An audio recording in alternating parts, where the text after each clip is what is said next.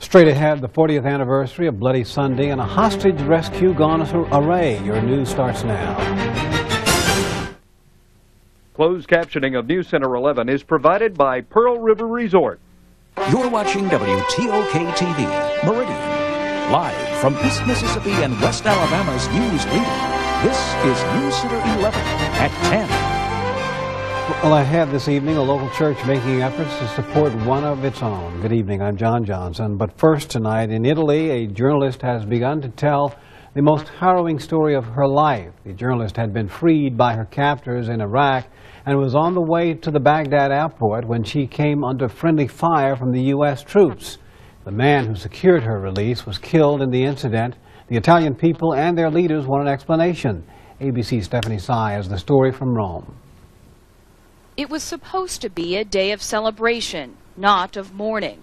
But when the coffin of Nicola Calipari arrived in Rome, it was clear the story of his death by American gunfire would eclipse that of the hostage he helped free. Giuliana Screna, a journalist who was kidnapped in Baghdad 1 month ago and released last Friday, wasted no time telling her version of events. All fire around me, all fire on the car, all the windows broken. It was really terrible. Screna's eyewitness account contrasts starkly with what the American military says happened. The journalist says, contrary to what the military claims, the car she was in was not speeding toward a checkpoint when U.S. soldiers opened fire. This is confirmed by the driver, which is one of the survivors. The spray of bullets wounded Screna and 2 others in the car. Calipari was killed instantly by a bullet to his head. Screna says his death is far more traumatic than her kidnapping. I am not accusing the Americans. I am just saying that I can explain this fact that they shot to our car. So I want an answer. I hope the answer can be justified. U.S. Defense Secretary Donald Rumsfeld has called his Italian counterpart to express, quote, sorrow at Calipari's death. But he shed no more light on what happened. The U.S. is promising a thorough investigation. Stephanie Sy, ABC News, Rome. Back here at home, a Marengo County jury has convicted one-time Alabama quarterback Michael Landrum of capital murder in the murder-for-hire deaths of his 3-year-old daughter and her grandmother. The verdict came yesterday in Linden. 43-year-old Landrum of Sweetwater was convicted of hiring Jeffrey Napier to kill Michaela Little and 52-year-old Ida Little in August of 2003. Jurors returned Monday in the sentencing phase of the trial. The jury could recommend death or life in prison without parole. 23-year-old Napier pleaded guilty to the murders last April. He told jurors that Landrum offered him $1,000 for the killings. Well, a discussion of the Riley Education and Performing Arts Center was a part of Thursday's work session. Those heading up the project addressed the Board of Supervisors on current work at the center and when the project is expected to be finished. Aisha Greer reports. During Thursday's supervisor work session, the executive director of the Riley Education and Performing Arts Center, Dennis Sinkovich, and MSU Meridian Dean, Dr. Harold Nichols, updated the board as to where the renovations at the site currently stand. We're under construction and rolling. They are in the process right now in the Mark Rothenberg building of they're putting in the new steel structure, and they're ready to start pouring floors. So that's kind of exciting. He says the current phase involves getting the structure stabilized, which will run through the summer. Then work will begin on the interior. Financially, the Riley Foundation has given an additional $2.1 million towards the project, which Nichols says will go towards upgrading the technology at the future center. Started out with the idea of doing real state-of-the-art technology, and as the dollars got tight, the technology kind of ratcheted down, and that will allow us to ratchet it back up to where we want it to be. Right. While the center will be used as a performance space, Nichols says it will also hold a valuable aspect of being a conference space as well. So we've tried to make everything as multi-purpose as we can. There are conference rooms that will seat everywhere from a couple of hundred to 20 people in a boardroom. So a variety of sizes as well to try to accommodate different kinds of markets. The hope is to also work with local schools and to offer educational programs. One of the programs we'd like to do is work with the teachers not only on training them how to be a whole school, but as well as giving them opportunities and programs that the children can come down to the Riley Center and be a part of that. So the education part of the center is really about everybody in the surrounding area. When complete, officials say they expect to have 40 to 60 events in the Opera House and other studio theater space a year. The project is expected to be completed by May of 2006, and the opening date is slated for sometime in August. Aisha Greer, News Center 11. A panel in Meridian is studying the possibility of banning smoking in restaurants, bars, and other public places. The Committee of Restaurateurs, Business Owners, Residents, and Officials will meet March 22nd to analyze proposals. The committee has studied plans, has not agreed on a specific proposal. City Council member Barbara Henson said the members could soon present a compromise before the council for consideration. The committee is formed in December after Mayor John Robert Smith vetoed an ordinance that would have banned smoking in restaurants and other public places. All right, Josh Johnson is here. You had a good Sunday, I'm pretty sure. Josh, you had a good one. Nice to see you here tonight. Good to be in. Derek and Kay taking the weekend off up in Starkville, still wrapping down the Severe Storm Symposium. Just returned from that, had a wonderful time. The weekend couldn't ask for much nicer weather. Lots of sunshine out there, comfortable temperatures. It's getting close to spring, and the weather finally beginning to act that way. We're much warmer at this time tonight than we were this time last night. We're sitting in the middle 40s at 45. Our dew point low, 38, but that is going to change as a very moist and warm air mass begins to move into Mississippi, and that air mass will lead to some thunderstorms throughout tomorrow. How much rain will we see, and when will it end? We'll discuss it coming up in weather. All right, we'll check you out a little bit later. All right, well, today is the 40th anniversary of Bloody Sunday. Political and civil rights figures were among the crowd who reenacted the march this afternoon across the bridge at Selma. The original peaceful civil rights demonstration was stopped at the bridge by law enforcement officers wielding billy clubs. Demonstrators later completed the pilgrimage to Montgomery. The march inspired passage of the Voting Rights Act of 1965. Participants in today's reenactment included singer Harry Belafonte, who took part 40 years ago, Senate Majority Leader Bill Frist, the Reverend Jesse Jackson, and Lyndon Johnson Robb, whose father, President Johnson, signed the law in 1965. A reenactment of the five-day march to Montgomery also will take place this week, culminating the final leg through downtown Montgomery to the Capitol for a rally on Saturday. Well, coming up, efforts to support a local soldier injured in Iraq, and we will have your full weather forecast. Josh will tell us about it when we come back. Stay with us.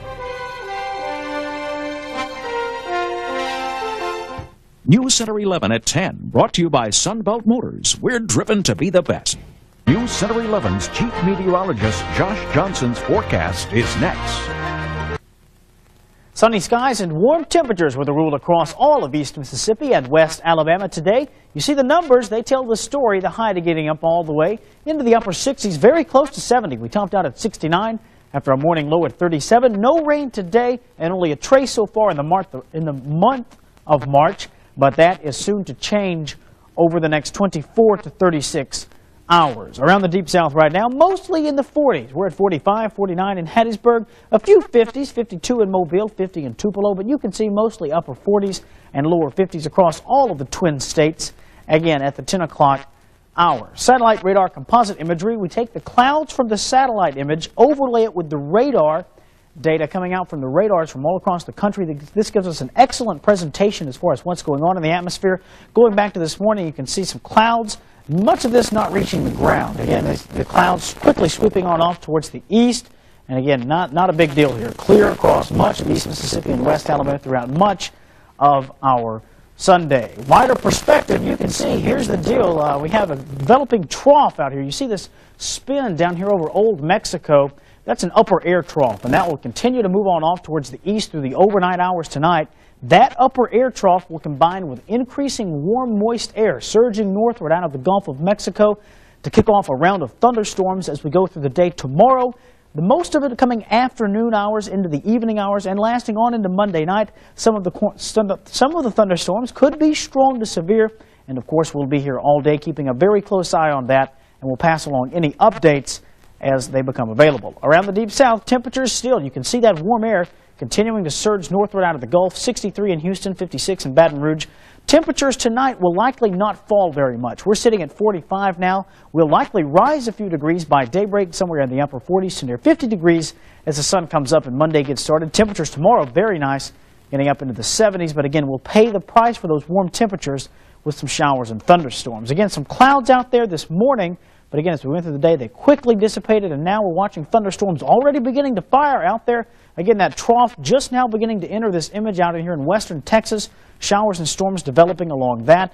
This will, again, continue to move on off towards the east, affecting us as we go through the evening hours tomorrow. For tonight, though, temperatures, again, slowly rising or staying steady. Our low temperature, 45 degrees, likely occurring at midnight, and then temperatures rising throughout the remainder of the evening hours. Then for tomorrow, showers and storms. Some could be strong. We'll keep an eye on it. Highs getting up into the lower 70s, near 72. Southwesterly winds gusty at times.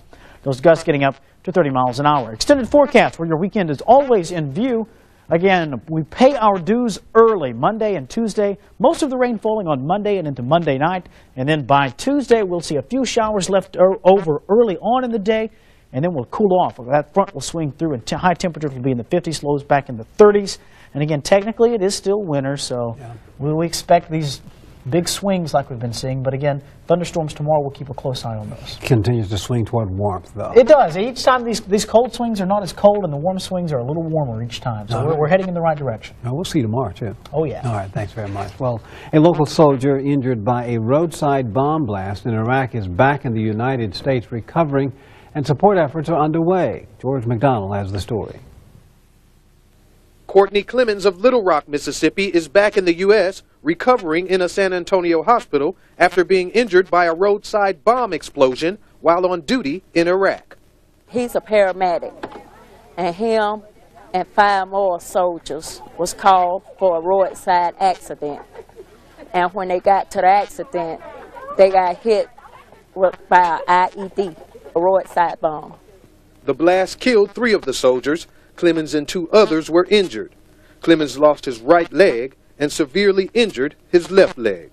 Still, his church family at Mount Pleasant Baptist Church in Battlefield are thankful. Thank you, Lord, for your protection. You brought him out. For your protection. We feel like God has most definitely heard our prayers to have protected Courtney, but at the same time, we still want to pray for those families that lost loved ones during this same tragic event. God's got healing hands. Oh, God. The church has set up a fund at the Airport Road branch of Trustmark National Bank in Meridian and placed donation jars throughout the Collinsville area. These jars are placed in Piggly Wiggly. There's one in Union Planters Bank, and there's also one in Lucky Chisholm Tire Shop. These jars are placed there as an effort to aid the Clemens family. That will be Lois and Mitch Clemens while they're in Texas to help take care of their son. From the Battlefield community in Newton County, George McDonald, News Center 11. When we get back, we'll talk to Lauderdale County Sheriff Billy Solly and sports with Jamie Triplett. Stick with us.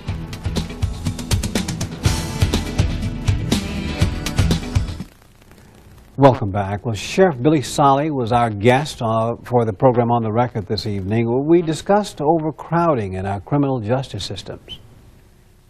The circuit court docket for each of our circuit judges ranges from 8 to 15 cases assigned per day. There's no way that they can have a trial for those 8 to 15 cases a day. So what happens to all of those cases? Quite often, the weaker cases are those cases of non-violent cases, I should say. They're plea bargained. Our On the Record program can be seen every Sunday at 5:30 p.m. Well, Jamie Triplett is in this evening. Jamie, what do you have for us? Well, John, I can tell you this. March Madness has already started. We have Division II baseball as West Alabama was entertaining one of his favorite guests, Delta State. And Sumter County has set the table for its neighboring teams across the state line. I have more on that. Plus, Ole Miss and South Carolina met up today in Columbia just to give you a preview of the SEC tournament. Well, on the next Good Morning Meridian, we're going to talk about something for spring breakers. Plus, I'll have a look at your full forecast. Hopefully, we'll stay on the warm side. Tune in for that and much more. Monday morning, 6 a.m. Good Morning Meridian. We'll see you then. Welcome back. Ole Miss closed out its regular season today against the South Carolina Gamecocks, but the Rebels should take some serious notes. The same two teams will match up again 4 days later in Game 1 of the SEC tournament in Atlanta. When that happens, it will be the third time in the last 4 years. In the first, Kendrick Fox nails the three from up top. The Rebels led 25-14. Still in the first, same score, Todd Abernathy shakes and goes in strong for the lay-in. Rebels led by 13. But Carlos Powell had something to say about that on senior day as he gets the turnaround kisser off the glass. Powell scored a career-high 30 points as South Carolina rallied from a 14-point first-half deficit to beat Ole Miss 76-70 in overtime. Alabama's players couldn't forget watching Mississippi State come to Tuscaloosa last season and clinch the SEC West. Given a chance at redemption, they turned the table on the Bulldogs. Kennedy Winston had 21 points, and the Crimson Tide wrapped up the division title with a 68-63 victory over the Bulldogs on Saturday in the Mississippi State's worst shooting game in 4 years. All-American Lawrence Roberts led State with 15 points and 11 rebounds. The Bulldogs are placing the third seed out of the West for the SEC tournament in Atlanta on Thursday. They will face East number 6 seed Georgia at 2:15 p.m. For the first time this season, Illinois has to bounce back from a loss. Ohio State reserve forward Matt Sylvester hit a three-pointer with 5.1 seconds left today to hand the top-ranked Illini their first defeat 65-64. The Illini were trying to cap the Big Ten's first unbeaten season in 29 years. Instead, they frittered away a 12-point lead in the second half and didn't score over the final 3 minutes. The last team to reach the NCAA tournament without a loss was UNLV in 1991. Going to your scoreboard for tonight, the Gators upset the third-ranked Wildcats 53-52 on Sunday. North Carolina got a 75-73 victory over their nemesis Duke. And Delta State fell to Montevallo in the Gulf South Championship 72-60. Normally, when you mention the word gold digger, it really has a derogatory meaning. But when you mention that same word in March around basketball time, that is a title that any team would love to have. The Suffolk County boys basketball team are gold diggers once again as they repeated as 3A state champions with a 76-60 victory over Central Haynesville. It was the sixth state title for Suffolk County, but the first since longtime coach Johnny Patrick retired after last year's season, also a championship year. New coach, different year, same result. With 13 years under Patrick's belt as an assistant, head coach Alonzo Sledge showed those veteran qualities over the Lions. Sledge isn't new to coaching, but he is new to winning a championship. Basically, the game went the way that we, pretty much expected if we was able to get off to a good start and kind of control the tempo of the game and play the style of game that we are, familiar with, the one that side that we play better. Felt good. My last year, just wanted to go all out. We carrying on the school tradition. Then we doing it. We just got a new coach and still won. So I think that means a lot. There was a message in Saturday night's game between Newton and Perry Central. There are 4 quarters in high school basketball. In a frantic finish, the Lady Tigers held off Perry Central 64-61 at the Mississippi Coliseum to advance to the girls' 2A state championship game on Friday. But it could have been a different and sad story for Newton. Head coach Crandall Porter and his girls had a 13-point lead over Perry Central for first 3 periods, only to see it dwindle to 4 in the fourth.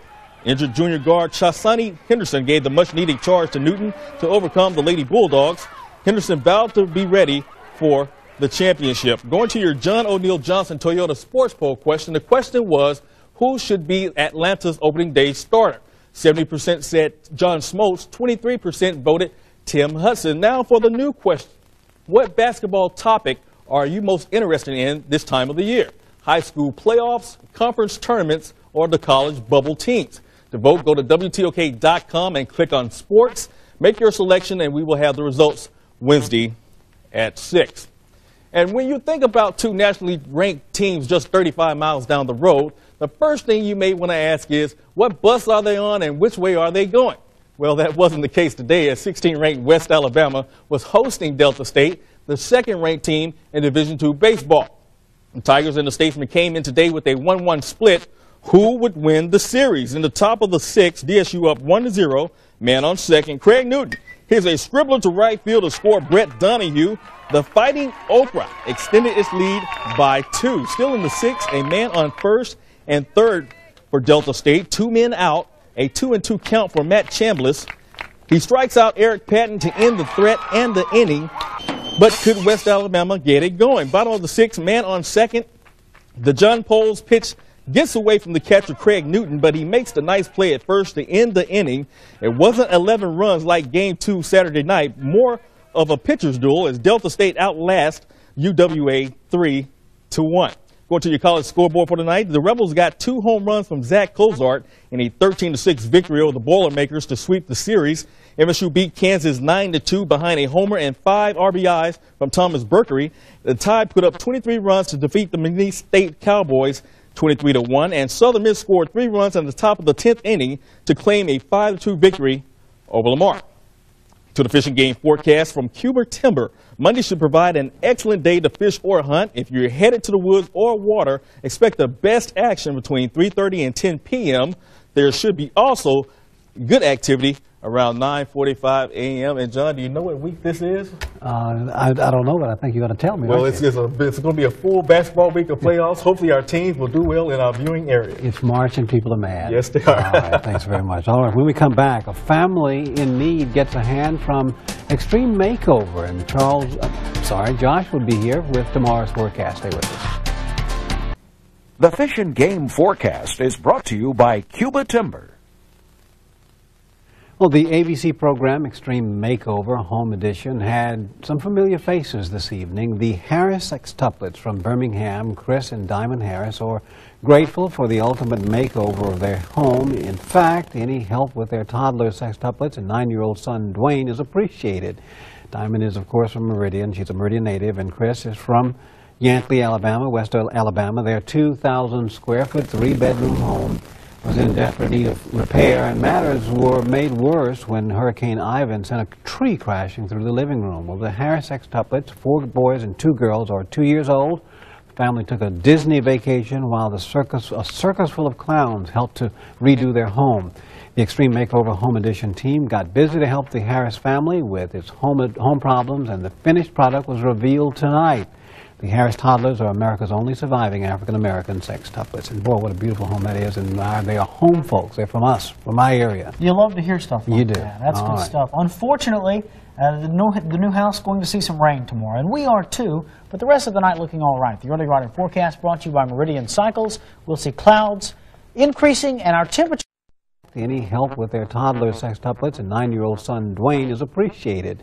Diamond is, of course, from Meridian. She's a Meridian native, and Chris is from Yantley, Alabama, West Alabama. Their 2,000-square-foot, 3-bedroom home was in desperate need of repair, and matters were made worse when Hurricane Ivan sent a tree crashing through the living room. Well, the Harris sextuplets, 4 boys and 2 girls, are 2 years old. The family took a Disney vacation while a circus full of clowns helped to redo their home. The Extreme Makeover Home Edition team got busy to help the Harris family with its home problems, and the finished product was revealed tonight. The Harris toddlers are America's only surviving African-American sextuplets. And boy, what a beautiful home that is. And they are home folks. They're from us, from my area. You love to hear stuff like you do. that. That's All good right. stuff. Unfortunately, the new house is going to see some rain tomorrow. And we are too, but the rest of the night looking all right. The early rider forecast brought to you by Meridian Cycles. We'll see clouds increasing and our temperature also going in the wrong direction. We're 45 now. We'll be 49 by tomorrow. Rain moving in, especially in the afternoon hours. Thunderstorms becoming likely. All right, thank you very much. We thank you for being with us, and we will see you tomorrow morning, or some of us will, and we'll also see you tomorrow night. Have a good evening. We'll see you later.